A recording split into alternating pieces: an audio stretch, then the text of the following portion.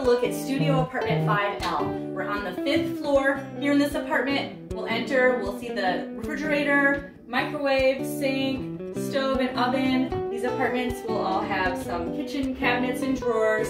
Let's take a look at the bathroom that's right across from us over here. This bathroom does have an upgraded vanity. We still have the same tub shower, medicine cabinet, and toilet area.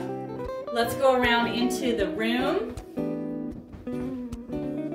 Over to the left, we have our closet and then the bookshelf.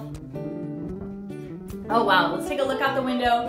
So we're up on floor 5. Remember, we enter on floor 4. We've gone up 1 floor from the lobby, but you can see we're still pretty high up with a nice view here. It's a nice bright winter day. Let's take a look around at some more furniture.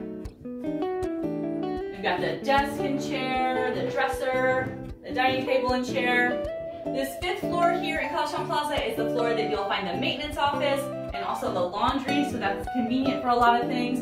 One last feature in this apartment, we do have an upgraded overhead light fixture in the main room. It's a pretty nice light. I think it's interesting to have in the apartment. So we're here on the 5th floor at Collegetown Plaza, apartment 5L. We're at 111 Dryden Road and we're just 1 block from campus.